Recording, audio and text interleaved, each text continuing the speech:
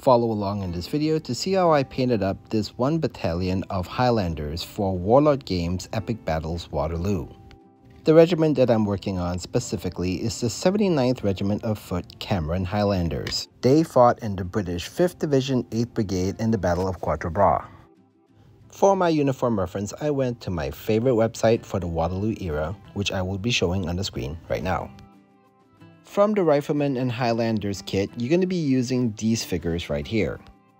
You'll want to keep all these figures on the sprue, but cut out these sprue runners right next to the shoulders, so when you paint them, they won't mar the paint job that you do right on the shoulder area.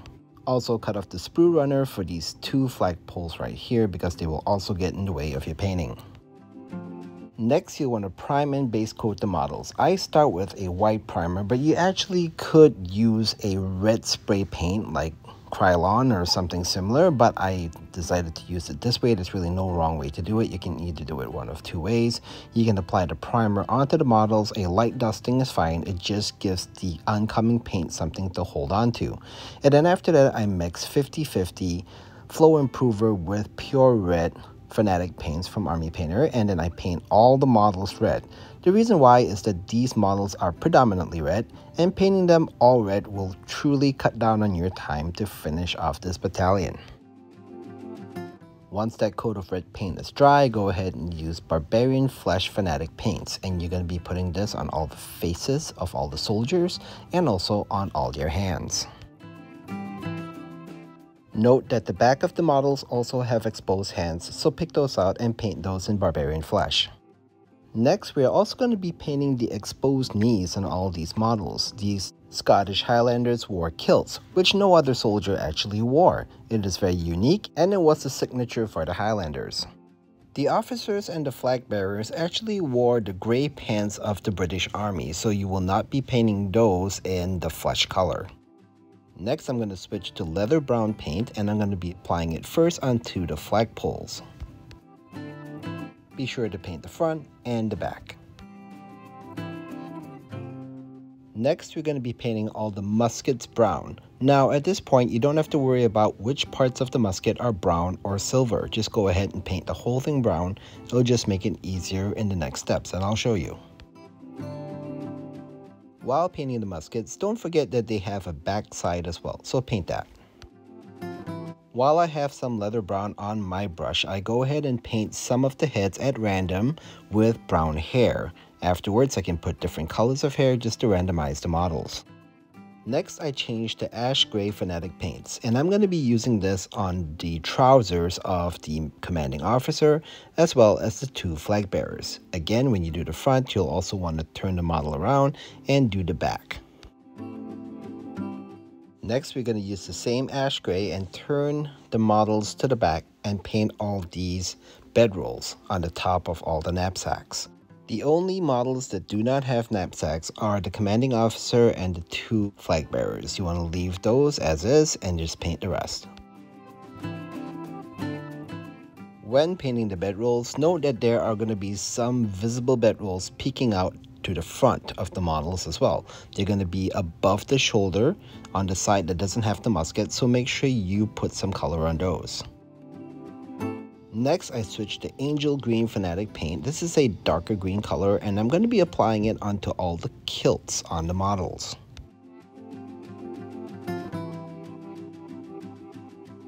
I also used this darker green on all the gaiters, which kind of look like tall socks on all the models. Now, don't worry about being too fine with this. Even if you do get into the shoe area or into the top of the gaiters, it's fine. You will be coming back with other colors later and it'll just paint right over them. And as usual, always note that there is always a front side and a back side to all these models, so whatever you do in the front, go ahead and turn them around and do it on the back as well. Going back to the commander model and the two flag bearers, they have gray pants, so you don't have to paint their kilts green. They don't have kilts. So just paint the models around them, leave those guys in gray. Also note that they do not have gaiters, so you don't have to paint those green. Note that these British Highlanders had light infantry or skirmishers. You want to pick two stands, pick about 4 or 5 models on those stands, and paint their plumes green, the same angel green that I used earlier. Paint about 4 or 5 of them per stand. You want to do this on 2 stands. The rest of them are going to have white plumes. Now coming back to the commanding officer, the center of his tunic is going to be in dark green. So you want to paint the same angel green on this area like I'm showing here. For the Cameron Highlanders, their cuffs are going to be dark green as well. So use angel green and paint those areas.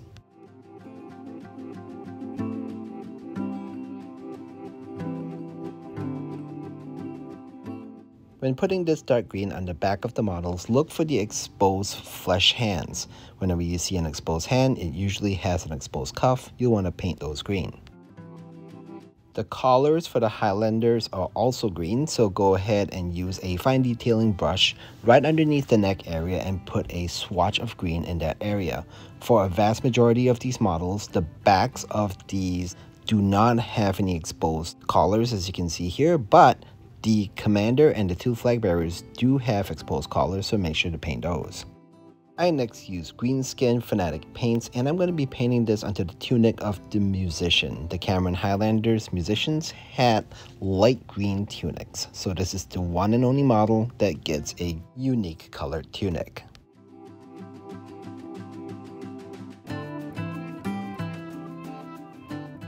Next, for the bagpipes, this usually was covered with a tartan cloth, but I decided to use crystal blue, which is a lighter blue, just to kind of highlight the uniqueness of this instrument in this unit. No other unit beside the Highlanders used bagpipes in the Napoleonic Wars, and I use this color just to kind of draw your eyes towards it.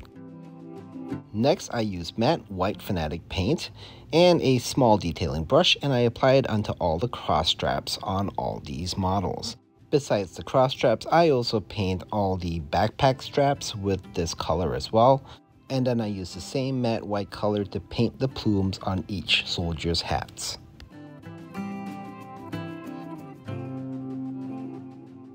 Note that the commanding officer and the 2 flag bearers do not get white straps, so just leave them for now. The musician does get white straps. Paint him like all the rest of the soldiers. Also paint all the pipes on his bagpipe with this color. Paint the whole pipe white. Later on, we'll come back with black to accent it. Going back to the front of the models, there's going to be a white horizontal strap that braces the 2 straps on the backpack together. You want to paint a horizontal white line across this area. The braids that go horizontally across all the tunics also get painted white. Next, I switch to matte black paint, and the first area that I paint are going to be all the knapsacks behind each of the models. Again, all the models usually have knapsacks. The only ones that do not are the commanding officer and the 2 flag bearers. The hats on these Highlanders also get black. Just be sure to not paint over the plumes that you had painted green or white earlier on. The caps have a front and a back, so make sure to paint both sides. Next, you'll want to paint all the shoes black. So when you're doing this, don't worry about painting black onto the bases. They're going to be flocked over with flocking later, so you can be fairly loose when you do this. It's okay if it gets a little bit messy. It'll be covered up later. For the officer and the flag bearers, all their straps are black. So you're going to be using the same color and just applying it onto all their straps. And when you're doing this, you'll want to flip it around and make sure that you do the straps on the backs of them as well.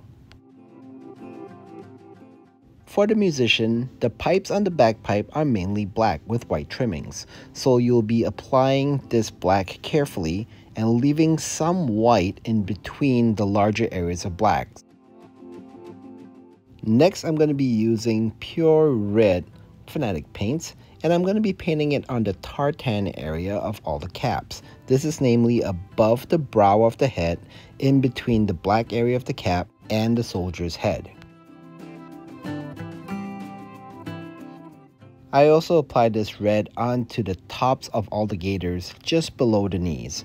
There's going to be a strap of red there, which is going to end up being the tartan in this area later on. I also applied this red onto the cuffs of the musician. He's the only one that actually has red cuffs. I next used demonic yellow fanatic paints, and I'm going to be applying this under the epaulettes of the leader and the two flag bearers. These go on the shoulder area. They're very small areas, so you'll just have to look out for them and pick those areas out and apply the yellow onto them.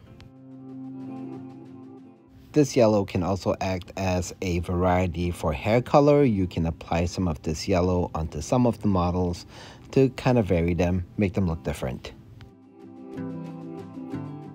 Now I use oak brown fanatic paints, and I paint the rest of the exposed hairs on the backs of the models with this darker brown color. Now it's time to lay down some silver. I use plate mail metal fanatic metallic paints from Army Painter, and I apply it onto all the muskets. On the front, the silver is going to start at the top of the bayonet, and it's going to go 2/3 of the way down the musket. And then on the back of the models, you're going to be only applying it onto the bayonet area. The rest of it, below the bayonet, you want to leave it brown because that's actually the stock of the musket, which is made out of wood. You'll want to next apply the silver onto the spontoon, which is the spear of the sergeant, and then also apply the silver onto the sword of the commanding officer. The three models over here also have scabbards on their hips. You'll want to paint those silver as well.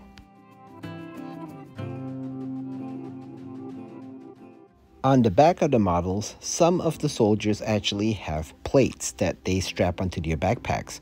Paint those silver. I next use greedy gold metallic paint. This is going to go on the heads of each of the flagpoles. And I also apply this gold onto the hilt and pommel of the officer's sword. Before I put washes on these models, these two over here are going to want to be able to stand upright. So I'm going to go ahead and clip them off, and then I will be gluing them onto their bases. Now I'm only going to be gluing them onto the back of the base like this. This is going to make it easier once we apply the washes. I will show you in a little bit. Next, what I'm going to do is mix 60% of dark tone with water. So 60% dark tone, 40% water. I've pre-mixed some of it over here. And then I just liberally apply this wash all over the models. Because it's watered down, it will settle into the recesses without overly staining or darkening the models. And also, the reason why I wanted all of these to stand upright is that this wash is just going to seep down onto the legs of the models, and you really kind of want them to be standing upright so that the excess wash actually goes down onto the base and not onto the head or the body of the model.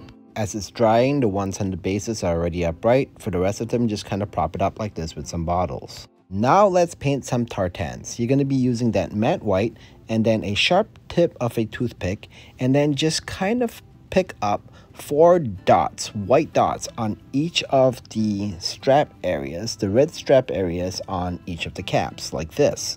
This is an abbreviation of the tartan that is shown here in this picture. On the back of the caps, only 2 white spots are usually needed on each cap.